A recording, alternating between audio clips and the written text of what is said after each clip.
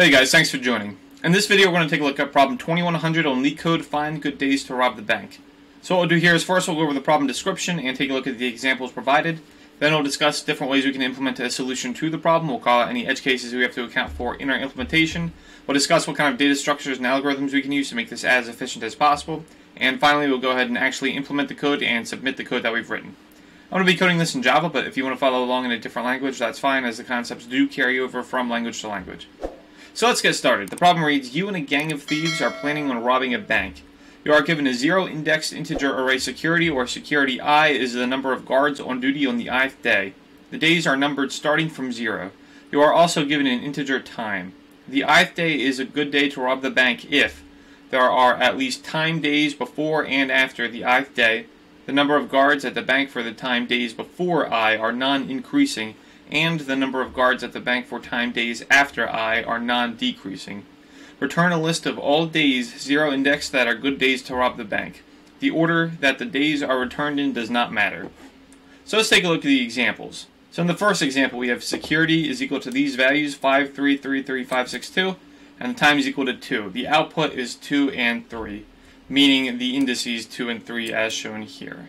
The explanation is that on day 2, this one, all of the values to the left within time, so in other words, 2 values to the left are non-increasing, and the 2 values to the right are non-decreasing.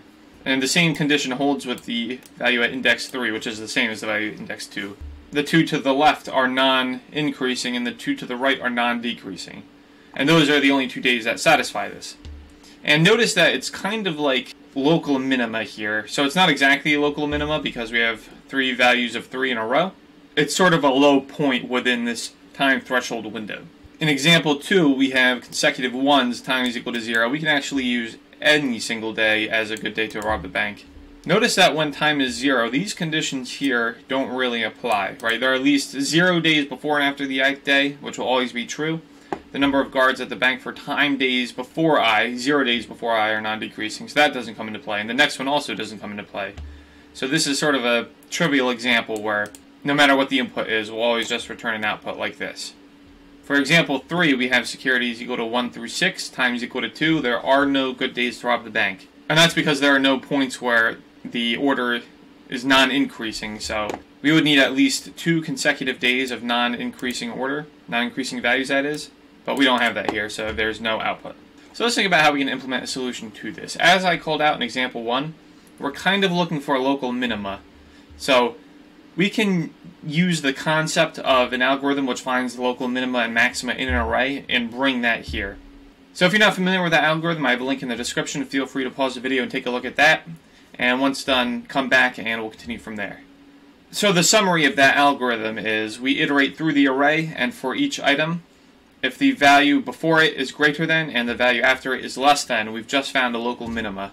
Now here we have to deal with or equals condition, right? The 3 is equal to the 3 before, the 3 after, same thing with the other 3's there. But we still need to consider that kind of as a local minima, so I'll call it local minima like. Now we need to find local minima like valleys, I'll call it, where the time window lets us have all these conditions satisfied. So the time window itself is going to have to encompass the item at the center as well as time to the left and time to the right. So at the index is equal to 2, the time window is actually these 2 plus that item plus these 2. So time is equal to 2, the time window is going to be 5. It'll be 2 times time plus 1 for any case.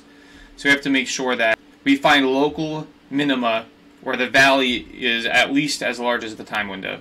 So we're going to split up the task into 2 parts. The first part is we're going to iterate through the array and find indices where the value before it is greater than or equal to, and that's it.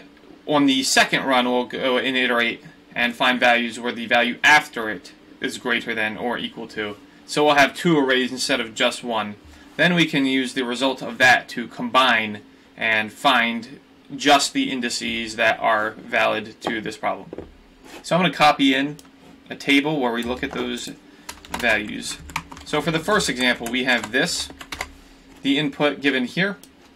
That first list, which I just described, num days before, will map the index of the original input to how many days prior to it satisfy the condition of being non-increasing. So if we look at the first index, that'll always be 0 for this because there's nothing before it. The first one we see 3 is less than or equal to 5, so we add 1. The second one, 3 is less than or equal to 3, so we have 2. And the reason we have 2 is because we're actually just taking the previous value and adding 1 to it. So in that sense, it's similar to a subsum array. This 3 here, same thing as before. We take the value previous and add 1 to it, so now we have 3. With 5 is greater than 3, so we've broken that rule, so we have to reset it back to 0. 6 greater than 5, same thing, we've broken the rule. And at last, 2 is less than 6, we have the rule again, so we add plus 1. Now num days after is a similar approach, but we're going to go from the right to the left. So the rightmost value will always be 0 because there's nothing to the right of it. 6 here is greater than 2, so we don't do anything, we leave it as 0. 5 is less than 6, so we have the next one, plus 1 is here. 3 is less than 5, so we take that one here, add 1, we have 2. Same thing, 3 and 4, and then finally 5 is greater than 3, so we reset it back to 0. Now if we look at the output indices of 2 and 3 here, we'll notice that the values in both arrays are greater than or equal to time. There are other places where one of the values is greater, like here, but this is the only place where both values are equal to or greater than. So that's how we're going to find our answer. We're going to check for values in both arrays where the actual values equal to or greater than time. So in that sense, we split up the local minima into 2 parts, and we have a working algorithm. So let's go ahead and actually implement that algorithm and then run it. First thing we'll do is just initialize our output array. Then we'll keep track of the valid number of days before and after. And notice that these will always be the same size as security.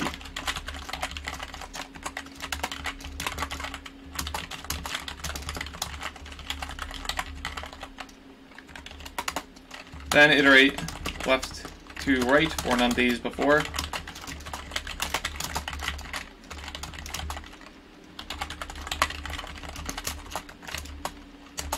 If security I is less than or equal to security I minus 1. Notice we're starting at position 1 because this would fail if we started at 0 because of 0 minus 1. So if that condition holds, num days before I is equal to 1 plus num days before I minus 1. And do keep in mind that it does reset when the condition fails. So as we see here, it resets to 0 and then comes back to 1. Now iterate right to left for num days after. Basically the same thing we've just done here. Int I is equal to security.length minus 2. I is greater than or equal to 0. I minus minus. If security I is greater than or equal to security I minus 1, num days before is equal to I plus num days before. So that's I plus 1, not I minus 1. I thought that was weird. I plus 1. Now we've assembled both of those arrays, we just need to compare them to each other. So we're going to iterate over time windows. I is equal to time. If I is less than time, we don't have enough time within that window, so we can just ignore those values right off. Same thing on the right side, security.length minus time I plus plus. If num days before I is greater than or equal to time and num days after I is greater than or equal to time, good days dot add I. So in the case where both of them satisfy, we add it. And lastly, we'll return good days. So let's go ahead and run this and see how it performs. Okay, so I've run it a few times just to check how the execution varies from run to run. Overall, it looks like we have a performance solution, so I think we can accept the implementation that we have here. So that covers the content for this video. If you made it to the end, please leave a like and subscribe. Hit that bell icon for notifications for more LeetCode videos. Plus, it really does help out the channel. And also be sure to check out our website, bytethisstore.com, where we have tons of different programming articles related to data structures and algorithms, web development, and other topics, as well as an online store with mugs, laptop sleeves, and other products centered around programming memes and programming humor. Definitely worth taking a look. Thanks for watching.